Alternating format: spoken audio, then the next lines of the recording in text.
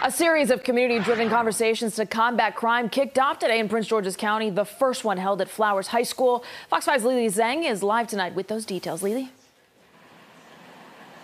Well, Marina County leaders say many of the students they spoke with today, they either know victims who have experienced violence or they know perpetrators. But they say the biggest takeaway that they learned today is that parents need to speak with their children.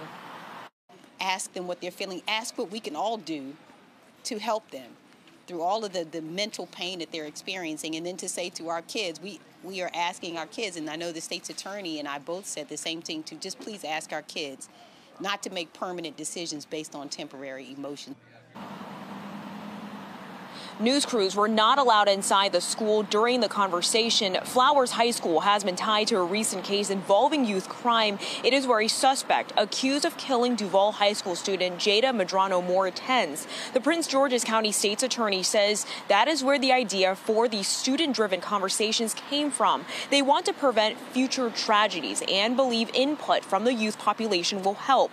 Today's panel included the mother of 8-year-old PJ Evans, who was shot and killed in 2021.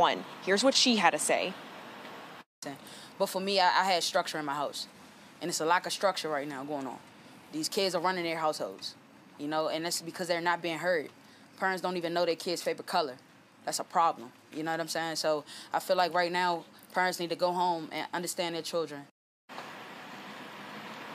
Now, today was not the last conversation they will hold. I'm told they will hold future ones. They would like to include parents in those as well. But as far as when those conversations will be held, we have not heard of an official date yet. We'll send it back to Jim and Marina.